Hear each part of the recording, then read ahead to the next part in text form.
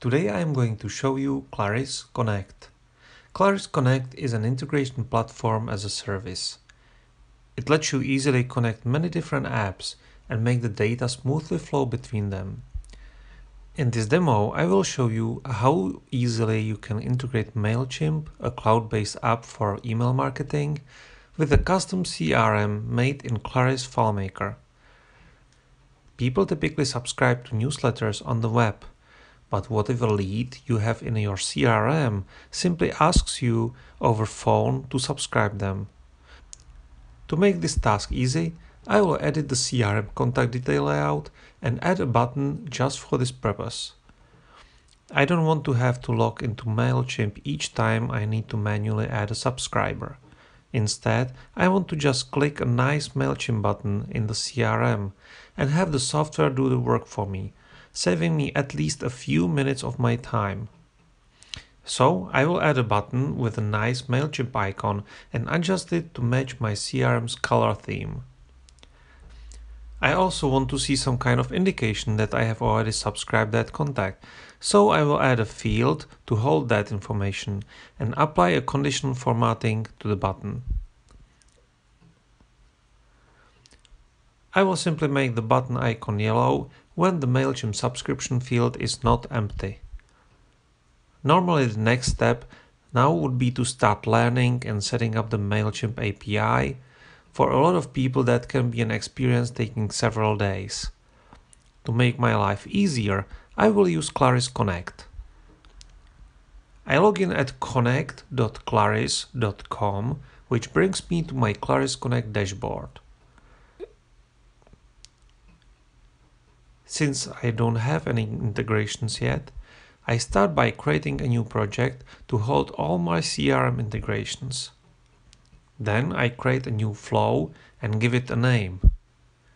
In Claris Connect, flow represents a series of automated actions triggered with an event that comes from one of your apps. In my case, the event is clicking on a button in a custom FileMaker app, so I select the FileMaker server connection. To integrate Claris Connect with my app, I have to give it access to it via FileMaker Data API. So I enter my FileMaker server's address and make sure I have Data API enabled in the admin console. Then I go to Manage Security and create a new account for Claris Connect. This way I'm actually enabling an external access to my app, so it's important to set it up properly, limiting the access only to the bare minimum really needed.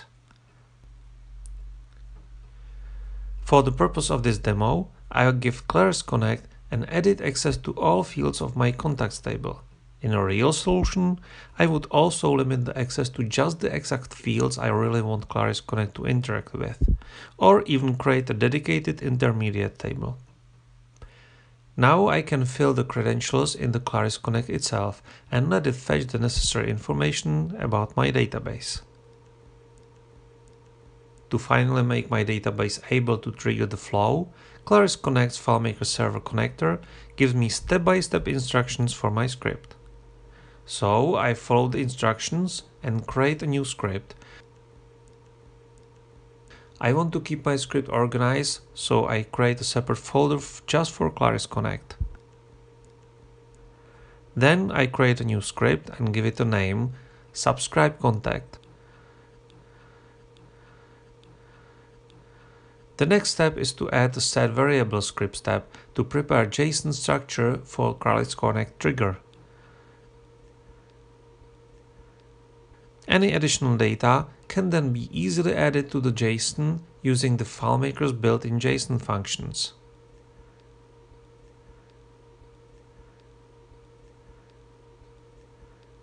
I want to copy the contact's name to Mailchimp so that I can use it to personalize my newsletters.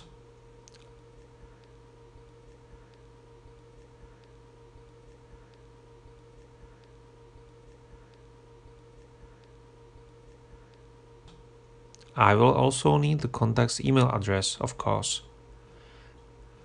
Once I have the data ready, I can go on. The next step is to use insert from URL to actually invoke the Claris Connect via HTTP. But I don't have to learn all the possible curl options, as I can just copy them from Claris Connect and paste them to my script.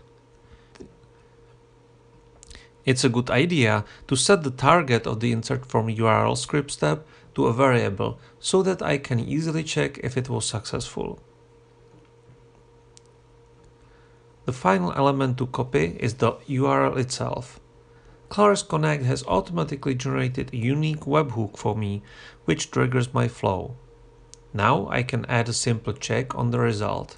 Normally I would add some error handling here, but for now I will just display the result in a dialog. Finally, I have to add one more value to the JSON, the record ID, so that my flow can find the contact record in my database to update it with the subscription ID. Before continuing with the flow, Claris Connect wants me to test the trigger. How smart! It will not let me go on until it's sure my trigger works as expected. So I attach the script to my Mailchimp button, switch to the browse mode and try it out. The dialog says OK and Claris Connect says connection complete. Now I can start adding some actions to my flow. I want this flow to subscribe contacts to my Mailchimp list, so I select Mailchimp as my next connector. To let Claris Connect access my Mailchimp account, I have to authorize it as an external app. Once it is authorized, I can select the target list and the email address of my subscriber.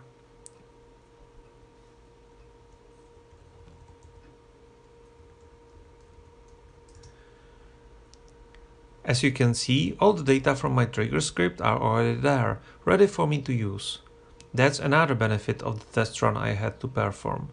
Without any difficult coding, I have all the data from the trigger just a few clicks away. Just like with the initial trigger, I can test this step to verify it works as expected. So I click the test action button and Claris Connect gives me the complete response it has received from the Mailchimp API. All the data provided here can be used in the following actions.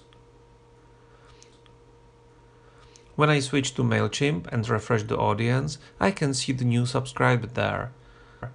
So I switch back to Claris Connect and save my action. Once my flow has called Mailchimp, it might be a good idea to verify the call was successful. For this purpose, Claris Connect lets me add a simple if-then switch and check if the status of the provided result is subscribed.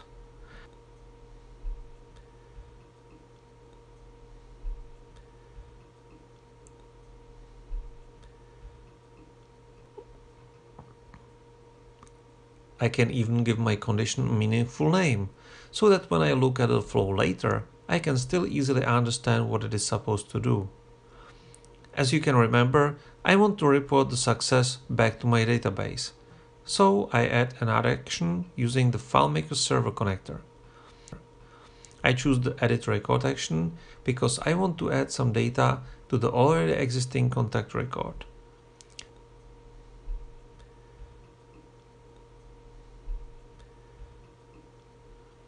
I already used the already configured FileMaker account, and now I can see the connector will need me to set up an access to some layout. So let me create a new layout just for this purpose. There are two reasons to use a dedicated layout just for Claris Connect. One is security, because I don't expose more than I have to. And the other one is performance, because FileMaker Data API doesn't fetch and return any fields which are not present on that layout.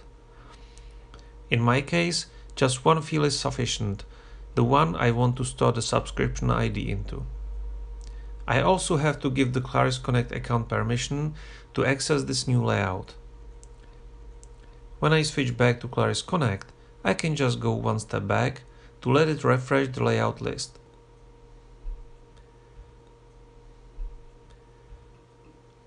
And voila, my layout is there. Now is the moment when I can utilize the record ID I earlier added to the JSON in my trigger script. And the value for my field comes from the Mailchimp action result. Now I can save the action and my flow is ready. I simply enable it, and now when I switch back to my CRM and try the Mailchimp button with another contact, it will give me OK and my nice Mailchimp button becomes yellow. And my contact appears as a new subscriber in my Mailchimp audience. All within less than 15 minutes.